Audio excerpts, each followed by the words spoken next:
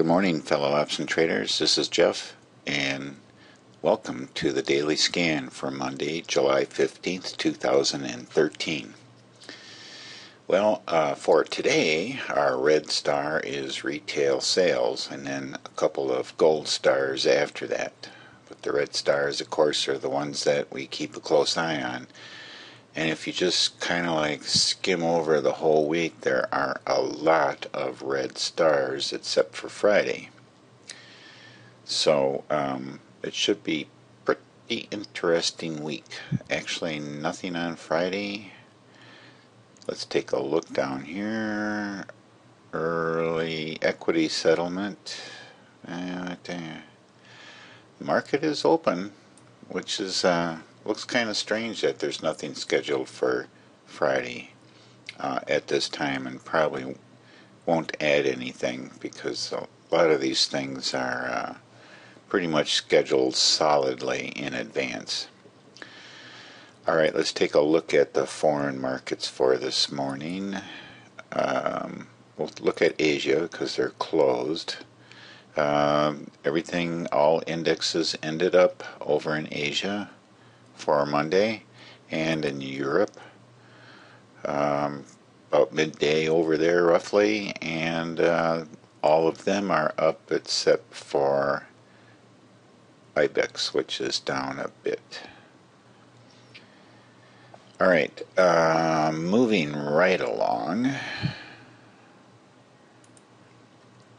Okay, here we are taking a look at the gold futures, up slightly.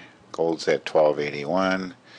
Oil is above $105 at the moment, and natural gas is kind of wallowing around, although almost a 1% move today. That's pretty heavy. Alright, let's take a look at our account. You can see that I was peeking at Netflix there to see what the heck could be done about that. The pump up in volatility on the front month options here for the July 4 expiration, there's been a significant increase in volatility there, which is really suppressing our current price, which makes me hesitant to exit the lower end of this at 195 at this point. So I'm a little bit indecisive there, I guess you might say. And I'm maybe irrationally rationalizing staying in this trade. Celgene, though, is making me a little bit nervous yet as well. Take a peek at that chart here. Friday was kind of an indecisive day. It was down slightly from its previous rise.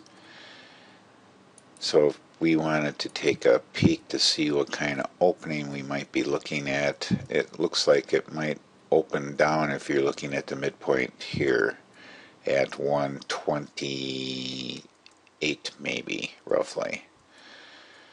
So it may open down, and we're looking for it to get our break even is here at 130.81, and our shorts at 130. So if we can get it to open down here, then we can breathe a big sigh of relief, because this particular one is expiring this Friday. What else do we have going on here? Some other ones that kind of look like they're underwater, but these are way out in August. So they have earnings coming up, so an increase in volatility is suppressing the current day prices on those too, which may equate to making a mistake and getting in on these with earnings coming up. Should have just stuck with ETFs in earnings season. This is a lesson learned, and I'm going to add it to my trading plan as a modification, like a little asterisk to just say don't do these as um, earnings approaches, because an increase in volatility suppresses the current price. It doesn't do anything to your max gain, but if you're planning on getting out before earnings, it's going to hurt you. I think that now I'm beginning to realize this after several expirations, although I never really had this happen to me that much, but going for these August trades with earnings in between is not really a good idea, because even on the months after earning, the expirations after earning, volatility does increase on those as well. So we're looking hopefully at a correction this week. We've had like several days up in a row, which is kind of let's look at the futures on the ES here. This is pretty incredible here. What do we got here? This one's up, this one's up. Okay, 1, 2, 3, 4, 5, 6, 7, 8, 9, 10, 11 days in a row. That's pretty darn unbelievable. Although, if we were to analyze this weekly chart here, we would see that there might be some down days in here. So, never closed below the previous day here for 11 days in a row. So we might be looking for a little bit of a correction, at least in the general overall market. So let's jump right over into our A+ list.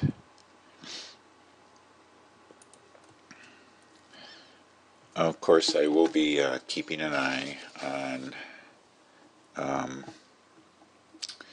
our current positions today a little bit better than I have been. Been really busy at the end of last week. Hopefully it didn't cost me a whole heck of a lot of money. Some of these will come back and we'll be okay. But that's just hopefulness. All right, taking a look at Apple to start out. Still in questionable trend direction here. Don't really have one. And of course, we're not going to be like doing anything with this with earnings coming up, especially for Apple. And I can't imagine they're talking about an iWatch, and I can't imagine what an iWatch would do. But then again, I don't work at Apple, and I'm not creative like them, and I thought that an iPhone would be kind of dorky, but look at me with a little bit of egg on my face. But anyway, nothing going on there as far as the directional trade is concerned. Amazon making a really nice move here. Very impressed with the power in this particular move. And I think that they signed, I think that their video on demand or their streaming video services are beginning to take off, and they're getting agreements and contracts with networks for programming. There's a program called Under the Dome, which is exclusive to Amazon Prime, that I'm watching. I watched the 3rd episode last night. It's pretty interesting little show. Baidu, of course, back here on Amazon, we have our target set. Sorry about that, got carried away. We have our target set down here, and it's not even coming close. So let's move this over, because it's going to take it some while to work itself back down there. Baidu, I cleaned up a bunch of drawings on charts again yesterday. I think it was yesterday.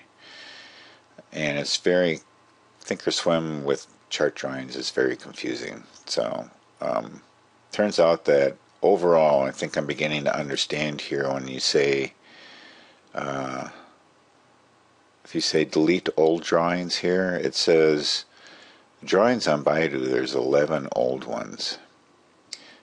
Older than 30 days is 0. So I guess you could say that, I don't know, do you see 11 drawings on here? I don't understand that. Then it says total drawings on all my charts is 1,027. This was over 2,500 before I went through and started cleaning things up. So I think this 30 days, I'm not sure if 30 days applies to a monthly chart. I really don't know, because it might be 30 weeks or something. Who knows? It might be 30 periods. I really don't understand that, and it doesn't seem to work all that well either. So anyway, I've been cleaning them up. We're looking for our targets down here for Baidu. We're waiting for it to come down, give us an entry. Celgene is also in trouble. It's in the money. We took a look at that. It might actually open down today, but we're looking for another entry here, and we have our target set. CF had a scary day here, came back down, so we have expiration on this Friday, and we hope that it stays down. Let's see, possible opening, can't really determine one way or the other. Maybe open down slightly if you're looking at the midpoint here. Chipotle, actually we were looking for a hook here, and with the earnings I'm going to take a pass on it. We are in here with this July bull put. We collected $1.40 on that, so we're just going to hang in there on that. Gold might be a good play if there's anything here that anybody might be interested in. We have a downtrend. We have no target set. We would be looking for a hook right here, actually, so let's just do that, and we'll keep an eye on it and see what happens. We're still in a downtrend. Google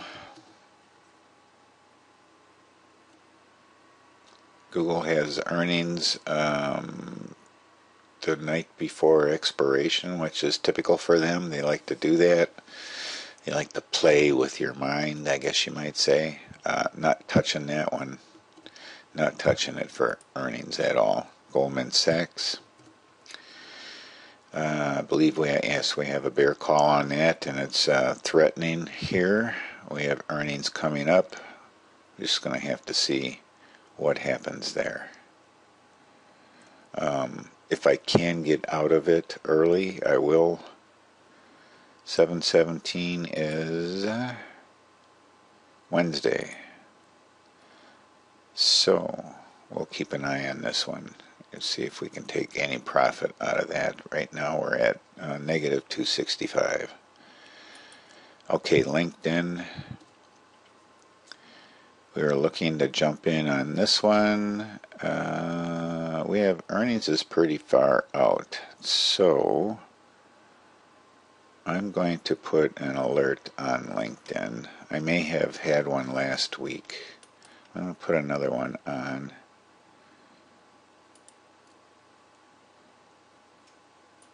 And let's take a look and see here. Let's see. Yeah, we have, what are we looking at? Market maker move. Let's go back to that here. This earnings are way out here. Alright, so if we were to take this first expiration in August, what are we looking at here? 8/1. Yes, okay, so that is the highest IV, so that would be the one that's affected the most. The problem is, as IV increases, it gets very difficult to do a profitable short-term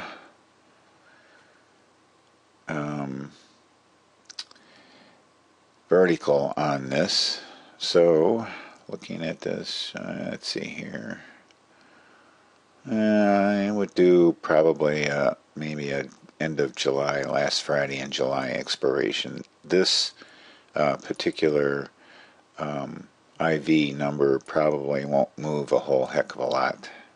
So if I was to do anything, that would be a July 4 expiration. Alright, so MasterCard, still have an alert on that. has not triggered. And yes, MasterCard. So did not have a very good day.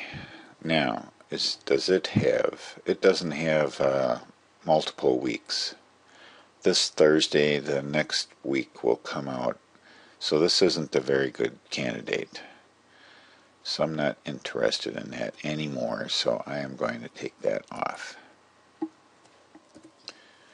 Alright, Netflix, we already took a look at that. Priceline. Priceline is hot. But no entries. Nowhere near the target. Panera Bread. No multiple weeklies. Earnings coming up. There's really no play there. I'll just take a pass at whatever it might be showing me here. Tesla. Looking for it to come down, give us an entry. But we have earnings here. It should be interesting to see what happens with them. And then Visa, the alert did trigger on that. I did not get in. And there are no multiple weekly offerings on that, so I am taking a pass on that. Remove this. Well, I'll leave the target on there just so that you know that I had one. And we'll see how it works after that. It's just, again, as this implied volatility increases, it's just you can't collect any beta. I mean, when volatility increases, theta tends to zero out or go negative. So we're just staying away from that. Alright, and then I wanted to just kind of add a new feature, I'd call it the neat stuff that I found out. Alright, so you know that I'm an Amazon freak, and I just want to push, or have you not push, I'm not promoting this, or I'm not even getting any money off of it, although I do have I never make any money off of Amazon.